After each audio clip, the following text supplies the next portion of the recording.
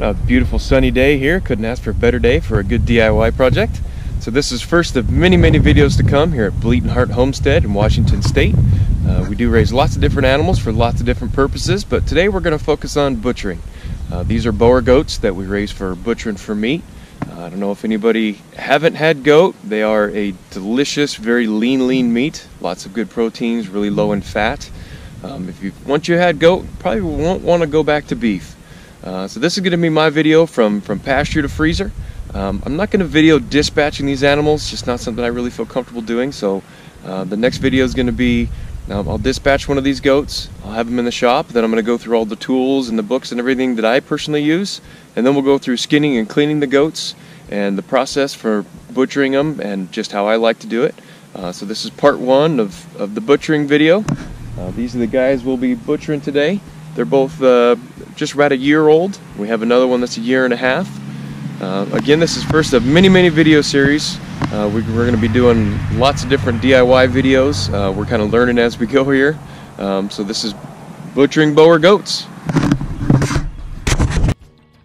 Alright, so I can do a quick rundown of all the tools that I use for butchering here.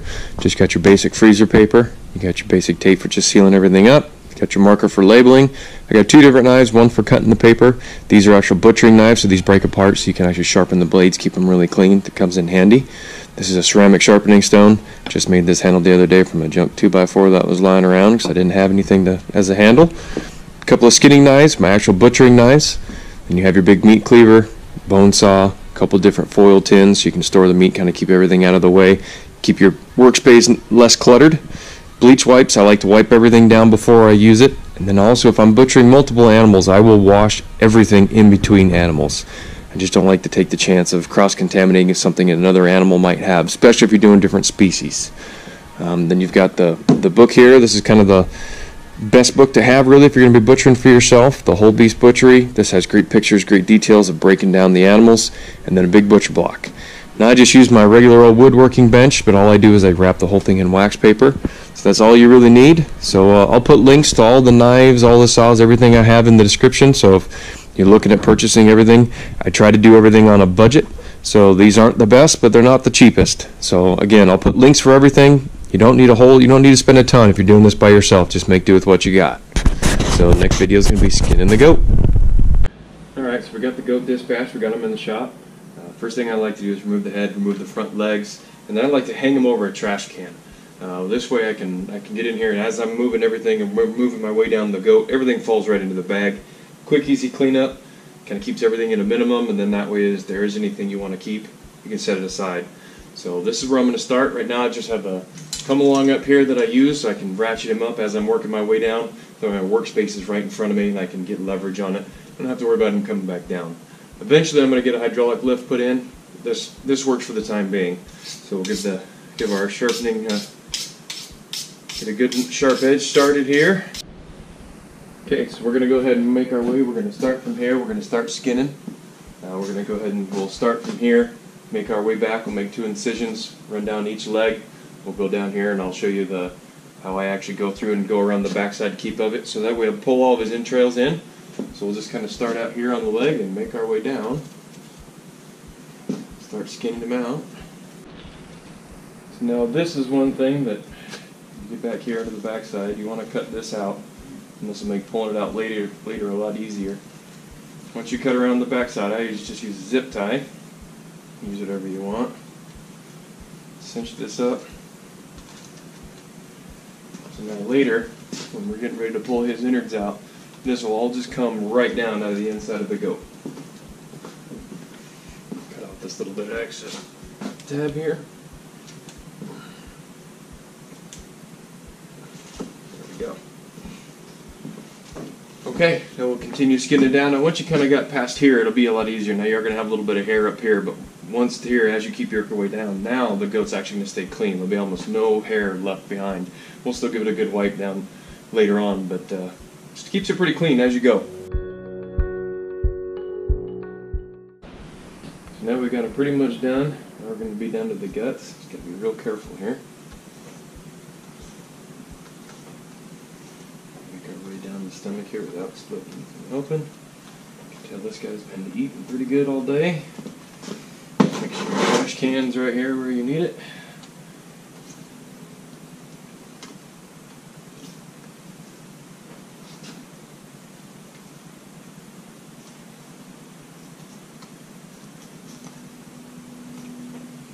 Just slowly make your way.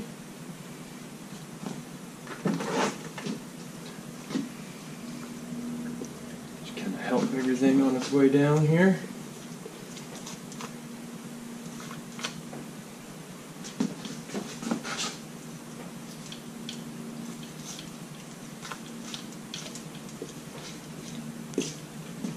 Down to the spine.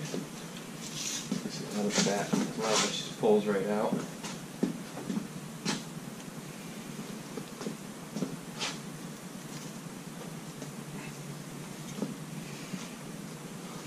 So as you just make your way down, everything's going to fall right where you want it to.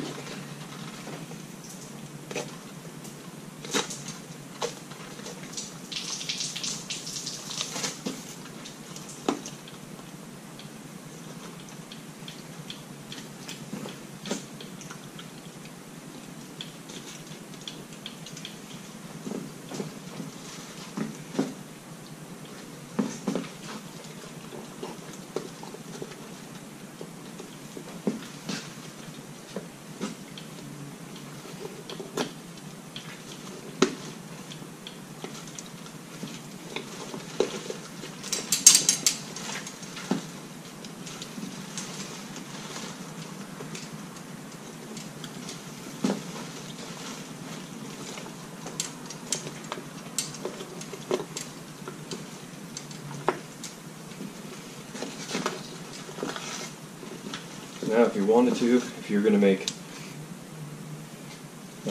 recover any liver or kidneys or anything like that, now would be a time to do it.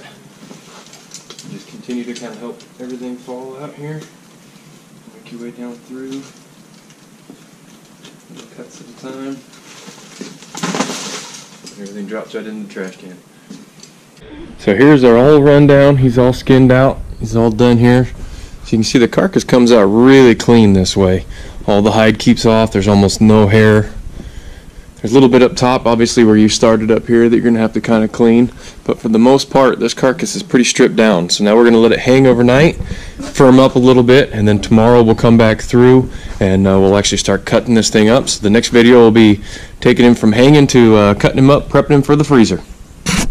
Alright, so this goat's been hanging overnight, so now this meat's all firmed up. It's going to make it a lot easier to butcher. We're just going to kind of focus on one area, kind of break this thing down, make it a little bit more manageable. We're going to start with, first thing we want to do is we want to remove this neck meat.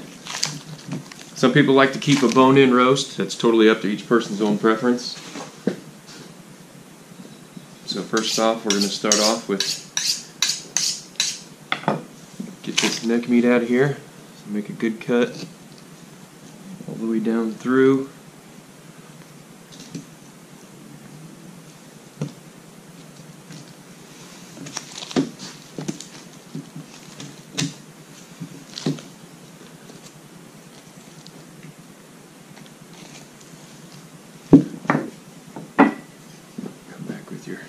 Meat cleaver.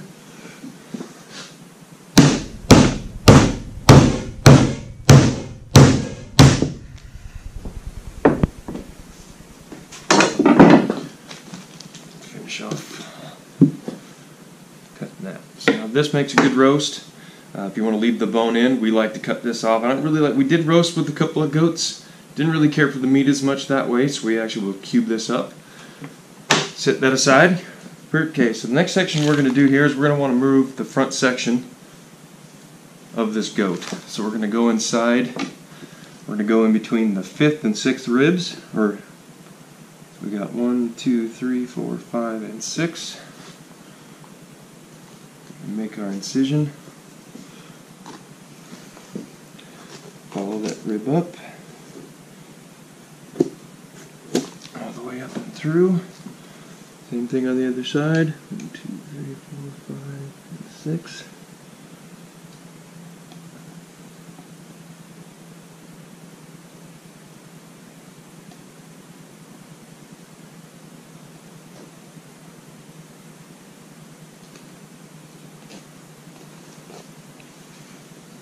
incision.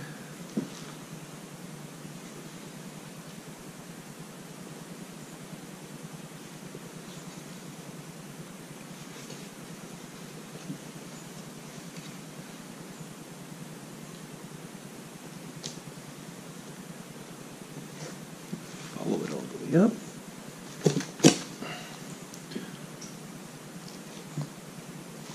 I'm going to cut all the way down to the spine here. Cut through as much meat as you can with your knife. You don't want to cut in tissue with your saw. Now once we're cutting down through here, give it a good mark so we know where we're headed. So now you're going to want your bone saw.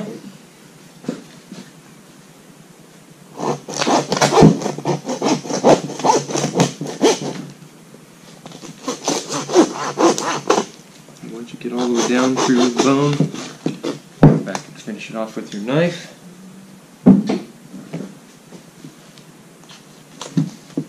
Alright, so we'll slide this out of the way.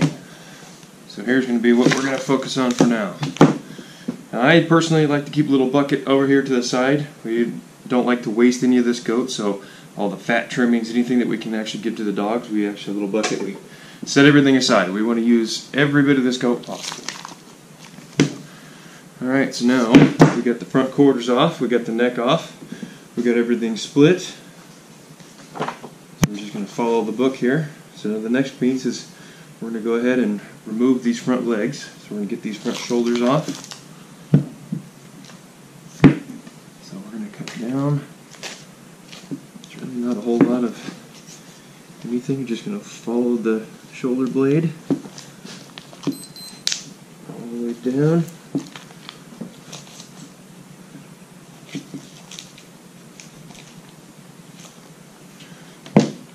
One off.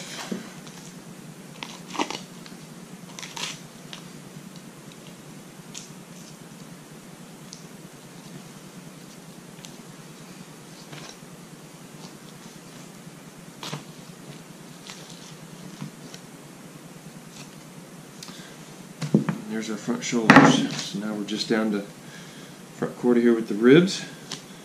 So now we're going to take this, we're going to finish splitting this breastbone all the way down.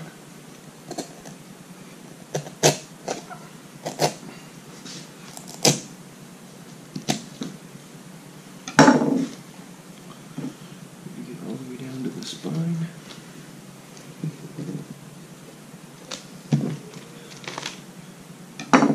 Alright, so now we're going to take our saw, we're going to run right down the middle, split these ribs in two.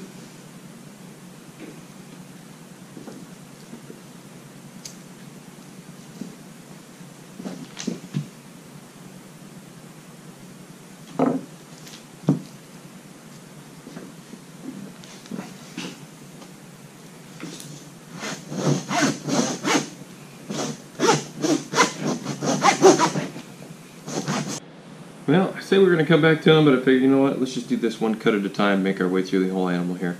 So we're going to go ahead and cut down and break down our chops. So we've got both of these corners, quarter pieces here, the ribs up front. So first thing we're going to do is we're going to come through, we're going to follow each one of these down. We're just going to cut down through the very center of the meat here.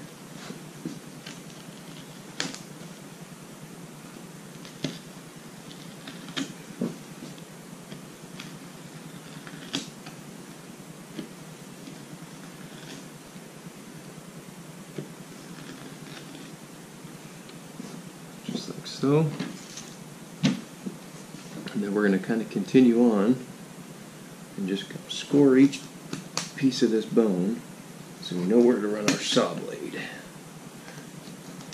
So then we're going to run our saw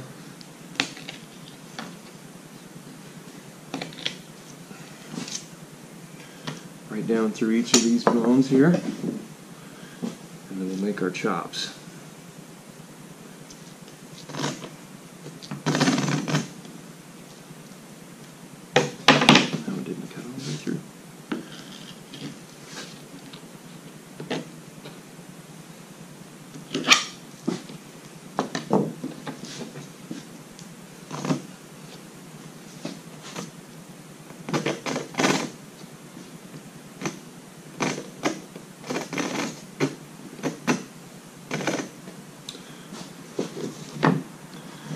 know what? That might make too many shavings. I'm afraid that's going to make quite a big mess here. So I'm going to take my meat cleaver and I'm going to try to cleaver these off. Never done it this way. I'm going to give it a whirl here.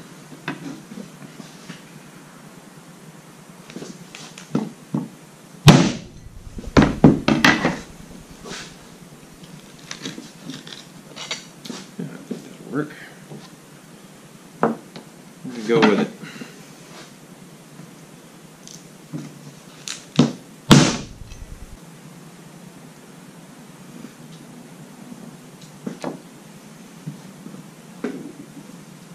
Alright, so there we go.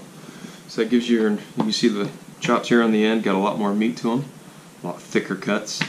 These other ones, a little bit smaller pieces, you only get a real thin piece of meat. Put these on the grill, super tender, cook a medium rare, absolutely delicious.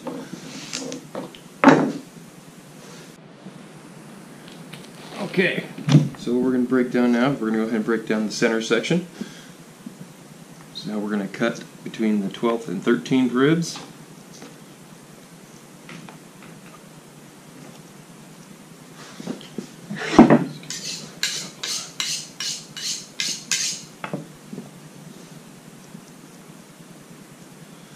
Essentially, we're just going to finish up the ribs here.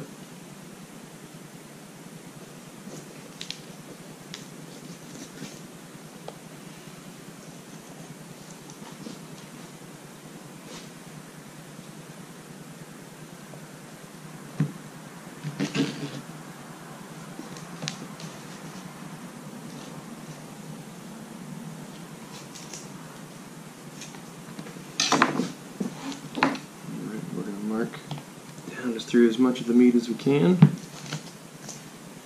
We're going to take our saw and get all the way down through here.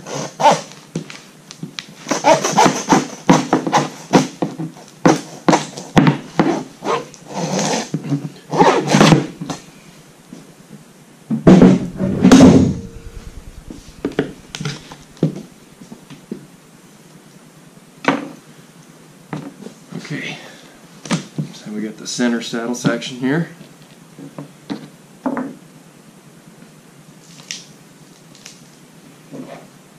Get these little pieces out of the way here.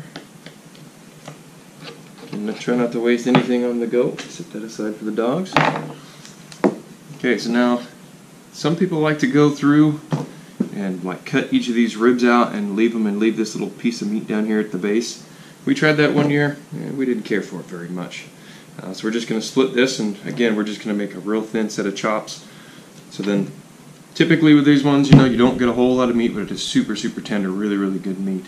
So what we'll end up doing with this is each person will get like a whole section of ribs, and we'll do with a couple of good sides. So it just makes it a good full meal. So we're just going to cut these just like the chops. Going to go right down the middle of each rib.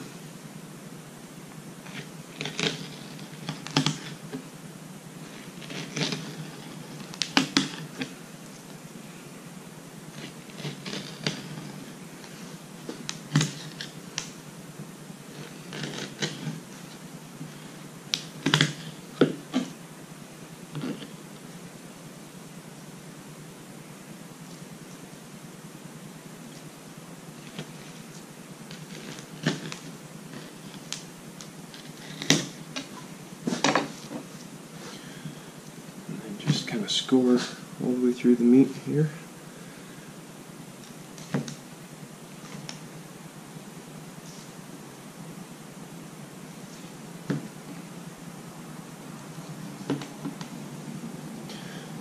And repeat on this other side. Just continue your lines.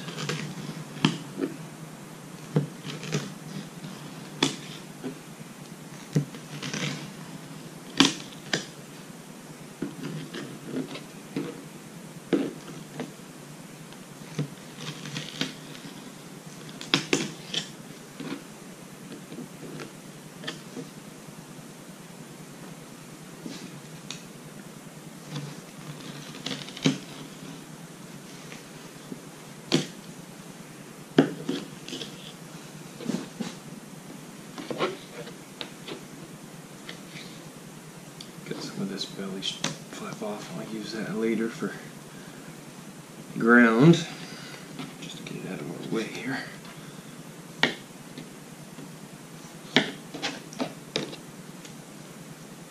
Alright, so now that we've got these cut all the way down through,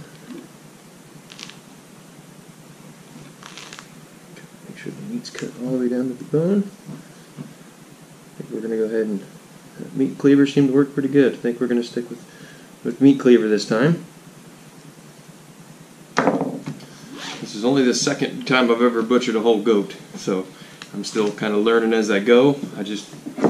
Nice thing about doing it on your own, there's no wrong way of doing it, because you're doing it the way you, whatever works for you.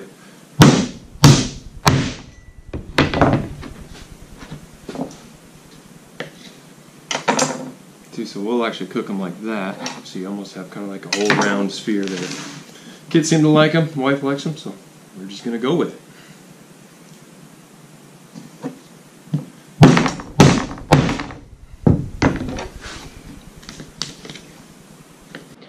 Okay, so here we are on the back section of the goat. First thing we're going to want to do, I kind of wanted to show this, that if you've never butchered a goat, the fat on a goat really kind of solidifies, and it's amazing. It just peels off the skin once you let these things hang. And some people can cook with it. I've heard of some people making soap with it. It does break down. You can feel pretty fatty, but it holds a pretty hard texture to it, even right from just peeling it off. And you can just peel it off. I mean, it comes off very, very easily. If you've never had goat and you hear people say, kind of like goat meat, it tastes goaty, they probably didn't eat very well trimmed meat. If you leave some of this on, especially if they butchered a buck, it's going to give you a very bucky flavor, and you'll know you'll know you're eating goat. Now, if you can get rid of a lot of this fat, it really takes on whatever seasonings you put in it, and that's what my family likes. It's a very mild tasting meat. As you can see from cleaning this animal, there's not a lot of fat on a goat. They mainly store a lot of it in their stomachs, so a lot of it's not really on the animal, it's stored in the animal. So, unfortunately, you do lose a lot of weight. You don't get as much weight from a goat as you would a lot of other animals, but we just enjoy raising them, and we enjoy the flavor of the meat and just knowing where our food comes from. So, next step, we're going to go ahead and we're going to remove these flaps. If you look right here, these are your porterhouse steaks. Now these are the most tender, just absolutely delicious part of the steaks. So we're going to want to cut each of these flaps off. We're going to separate it from the pelvis. And then sometimes, we can, if you split down the spine this way, you can have little tiny porterhouses. Kind of like that. This is such a small animal, and we got 3 goats to butcher. What we're going to do like we did before is we're going to find each one of these little spots on the spine. So we're just going to make each one of these is going to be like a whole medallion type of steak. If you take these, wrap them in bacon, little rosemary, little thyme, salt and pepper, absolutely delicious steaks. So let's get this skin off of here and get this thing broken down.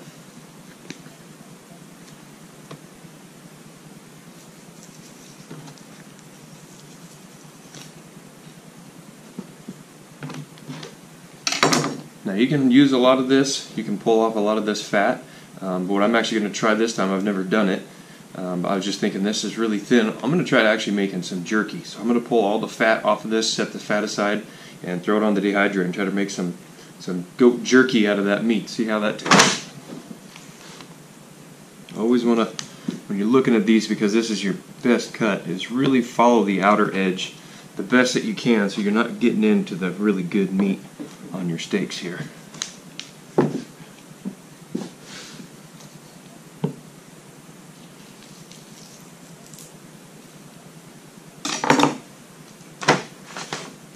Side for later.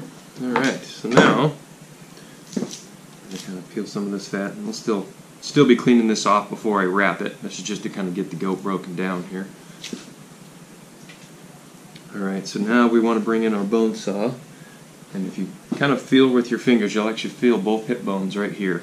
You're going to go right behind those, and that's where we're going to want to split this all the way down here to the pelvis. So we're going to mark it. I like to just drag all the way across here, all the way around the whole back. So you're cutting all the way down, following your line. Now this is a little too thick to go through with my cleaver there, so we'll go ahead and use the saw on this one.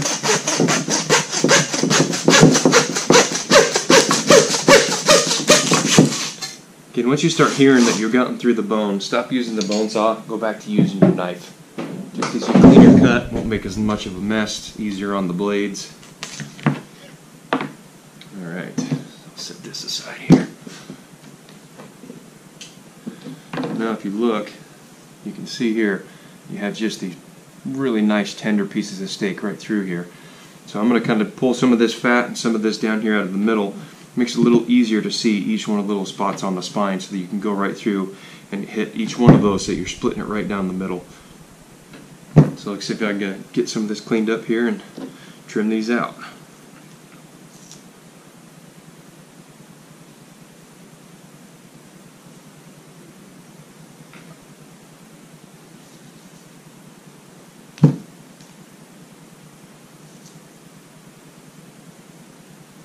Way.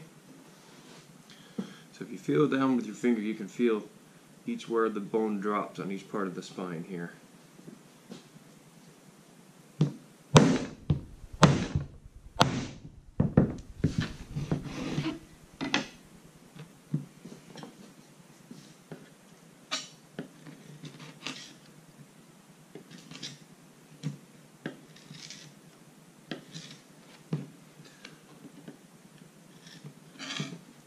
This right here is a pretty good sized steak. So normally when I have people try goat for the first time, this is the cut that I try to let them taste. This is super tender, some of the best tasting meat on the entire goat in my opinion. So go ahead and get to the rest of these and then we'll start breaking down those hindquarters.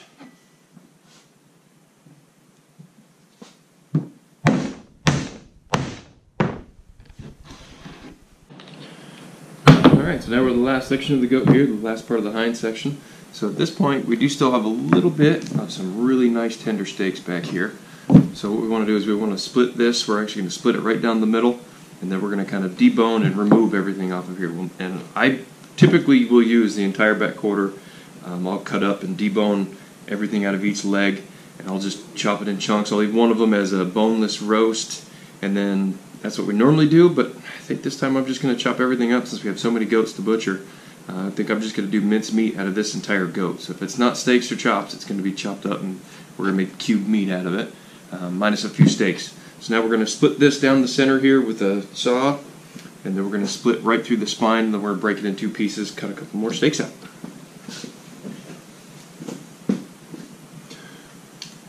Let's start off with cutting as much of the meat as we can here. Follow down the line. And I'm sure you've probably heard him on there. My dog knows that I'm getting about done. He's just excited because he knows what it means when I'm butchering time comes. It means he knows he's getting treats for dinner. So he's over there yawning, making sure everybody can hear him.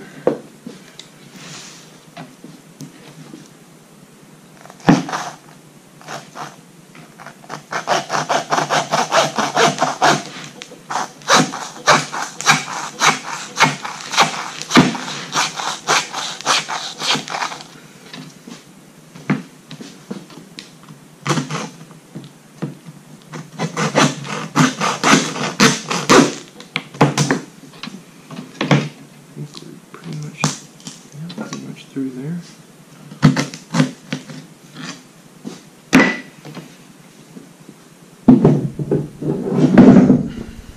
Alright, so now we got each of these split down. So normally what I'll do is, like this part up here makes some really nice steaks. So I'll cut through this, start removing all this muscle, kind of go from there. So if you want to make roast, you can make roast. If you want to make steaks, you can make steaks. It's totally up to you. It's one good thing about butchering by yourself. So that's pretty much it. That's a breakdown of a goat. Get to this point. Really, it's to break down this whole goat when you're not trying to do a video and kind of talk everybody through it. You can really actually break down a goat and not wrap everything, but you can break this whole goat down and have it ready for meals in under an hour. I'll put links to everything in the descriptions for everything that I use, all my tools, everything I have. If you like this video, feel free to like and subscribe. We'll have lots more videos to come. Probably won't show any more butchering videos with this one until I get really good at it. Then I'll probably have a quick one to show you how fast you can break them down. See you guys next time.